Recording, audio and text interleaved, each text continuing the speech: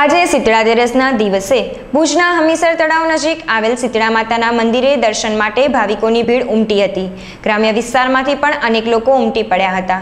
હમીસર તળાવના કિનારે નાનો મેળો યોજાયેલ હોય તેવું દ્રશ્ય ઊભું થયેલ હતું। આ અંગે દર્શનાર્થીઓએ ચંચળ ન્યૂઝ સાથે વાત કરેલ હતી। હું કૃતિ ઝાલા છું।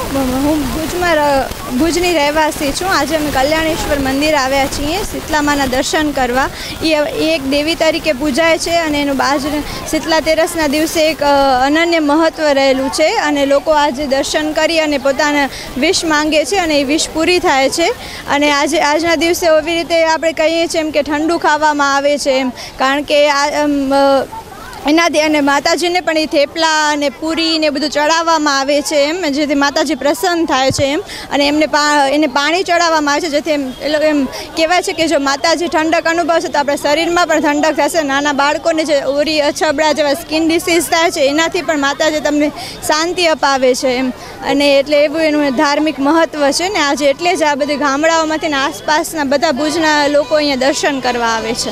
મારું નામ નીતાબેન સુરેશભાઈ રાઠોડ સુખપરમાં રહું છું અને આજ શીતળા તેરસનો ખૂબ મહત્ત્વ હોય છે। બધા મંદિરે દર્શન કરવા આવે ને માતાજીના દર્શન કરીએ ત્યાં જ અમને શાંતિ થાય। બાળકોનું બહુ છે અને આંખિયું ચડાવવાની મંદિરે માતાજીને, અને એનું અમને બહુ મહત્ત્વ હોય છે। અચબડા ને ઓરી ને એ બધું નીકળે ને અમે અહીંયા નમાવા તેડી આવી છોકરાઓને પગે લગાડવા માટે।